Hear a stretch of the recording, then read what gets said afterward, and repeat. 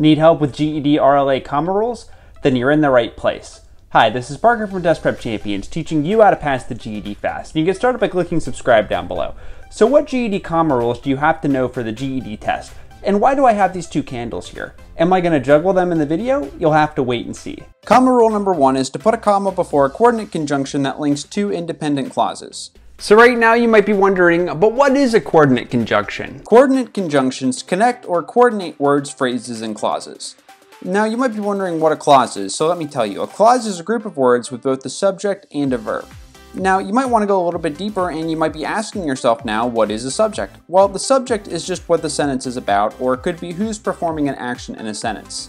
So another important word to know here is a verb. So what's a verb? Well, a verb, to put it simply, describes an action. So for now, know that a verb describes an action. If you want to learn more about verbs, check out my other video on GED grammar down below. And one more thing that you should know before we keep going here is what is a predicate. So the predicate tells you what the subject does in the sentence. So now, when we get back to the question, what's a coordinate conjunction? Remember, coordinate conjunctions connect or coordinate words, phrases, and clauses. And there are 7 that you really should know: for, and, nor, but, or, yet, and so. Now you might be wondering, with all the stuff that you have to memorize already for the GED test, how are you going to remember these 7 coordinating conjunctions? Well, you can just remember one word: fanboys. For, and, nor, but, or, yet, so.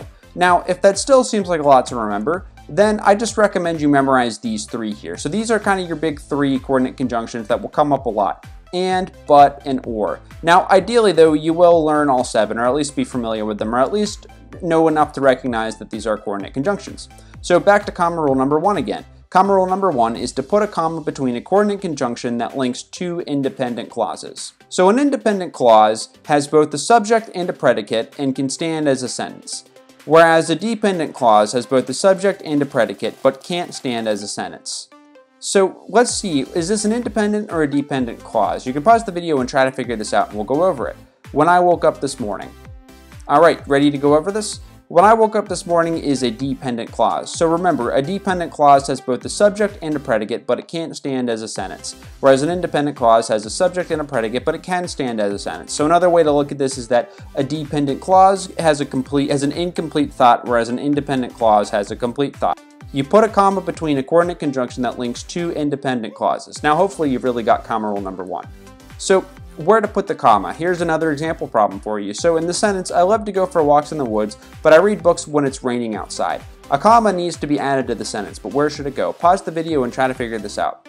Alright, let's go over this. So we need a comma right here before the word but. Alright, so it should read, I love to go for walks in the woods, comma, but. And again, rule number 1 is to put a comma before a coordinate conjunction that links two independent clauses. And remember, but is a coordinate conjunction. We've got two independent clauses here. I love to go for walks in the woods is one, and I read books when it's raining outside is another independent clause. And so therefore we need to put a comma before the coordinate conjunction that links these two independent clauses.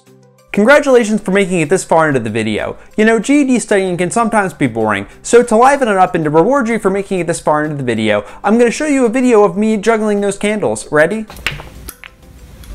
Those candles weren't actually lit in that shot there, but maybe, just maybe, I might actually juggle them with a live flame later in the video. Hint, hint. So comma rule number 2 is to put a comma after a dependent clause when it starts the sentence. So comma rule number 2, let's jump right into an example here. When I walked in the woods, I saw a fox. Where does the comma need to go? Hopefully you see here that the comma needs to go between woods and I. By the way, champion shout out to BMW for requesting the topic. So comma rule number 3 is to use a comma to separate quotes. So let's look at an example here right off the bat.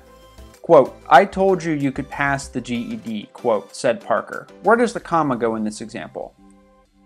Hopefully you see here that the comma needs to go after the word GED. So the comma should be GED, comma, said Parker. Now notice that the comma goes right before the second quotation mark. All those fireworks from a minute ago remind me of one of my favorite Drake songs. Speaking of Drake, I should have clarified this earlier. When I'm talking about commas here, I'm not talking about commas like in the Future song. I'm talking about commas for grammar. So if you know what Future song I'm talking about, let me know down below. Comma rule number 4 is to use a comma to separate a date from a year. So let's launch into an example. On January 1st, 2019, we celebrate New Year's Day. this is missing a comma. According to comma rule number 4, where should the comma go? So the comma should go in between 01 and 2019. So it should say on January 01, comma, 2019, and then the rest of the sentence. So that's comma rule number 4. So let me just be honest here. I was going to juggle candles with a live flame, but there is a smoke detector right above where I'm filming here, so I don't know if that's a good idea. But you already know I'm going to do it anyway, so just keep watching. Comma rule number 5 is to use a comma to separate 3 or more list items.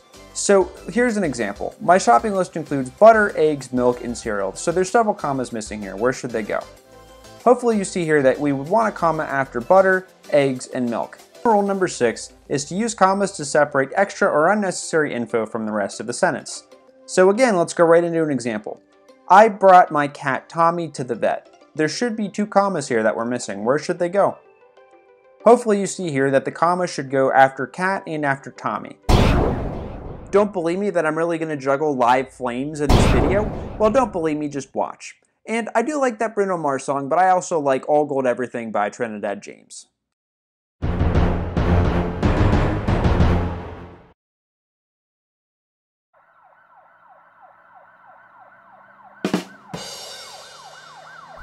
So whether or not that was worth the hype or not, to watch me juggle those candles, at least you're going away with 6 practical comma lessons you can use to boost your score on GED RLA. And if you really want to boost your score on GED RLA, then go over to this next video here and watch my GED practice test. I do a video practice test where I go through a whole practice test on GED RLA. You won't want to miss it. This is Parker from Test Prep Champions, helping you pass the GED fast. Thank you so much for watching.